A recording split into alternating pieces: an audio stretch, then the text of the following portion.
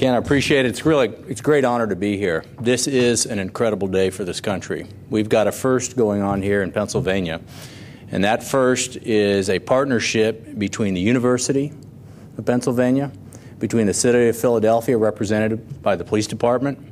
Really value that relationship, by our industrial partners, and by a group of national laboratories, PNNL, as you heard from Dr. Kloos, Sandia National Laboratories, the Y-12 Security Complex, and just as importantly, and even more so, my colleagues at the Nuclear Regulatory Commission and the Department of Homeland Security. It's a team effort. It's hard to work in teams like that. Let's face it. We got to work together. But the great thing about this team is it's a team that understands that they're doing something important. There's a sense of urgency to get something accomplished, and this team really did do something, quite frankly. It got something accomplished. Ben Franklin said, by failing to prepare, you're preparing to fail.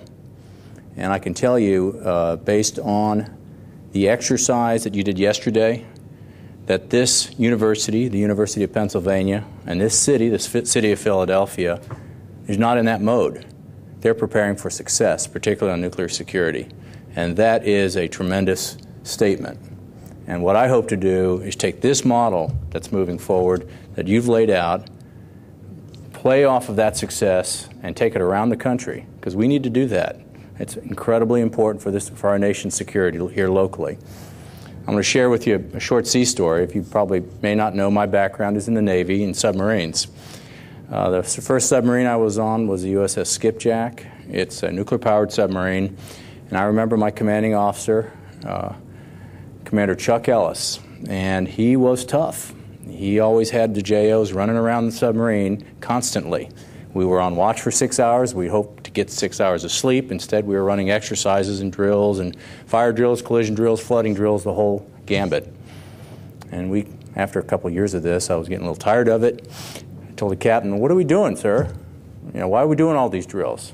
He says, "One day you'll thank me." Well, it wasn't but a month later. We were transiting the Atlantic, underwater, of course, when I was walking back aft at about midnight to take the watch back in the engineering spaces, and I smelled smoke.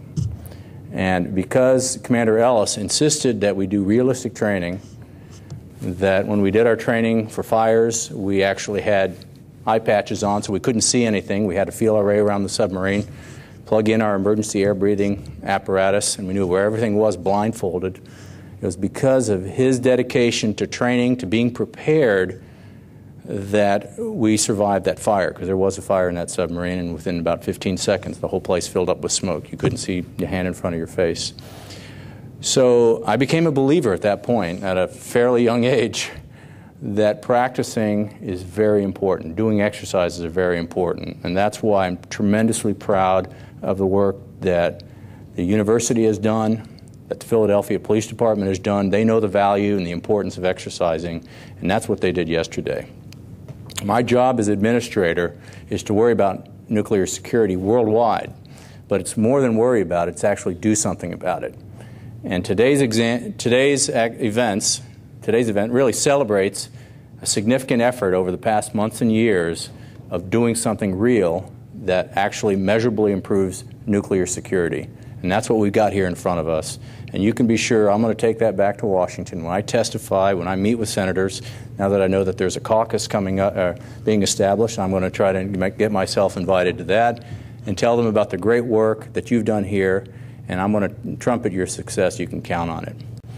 I believe that my commanding officer, Chuck Ellis, he's retired now, he's in Texas, will be very proud of what we've done here today. We've gotten ourselves ready. And we've gotten ourselves ready in a very obvious and clear way. And being able to discuss this publicly is I'm immensely proud of the work that you've done. Another tradition we have in the Navy is to recognize success, recognize incredible achievements and doing something important. And so I'm going to take the opportunity here, and Ken's going to help me talk through the awards, present some awards on behalf of the Department of Energy, the NNSA, my federal colleagues in the Department of Homeland Security and the Nuclear Regulatory Commission. And I thank you all for this tremendous accomplishment. Thank you.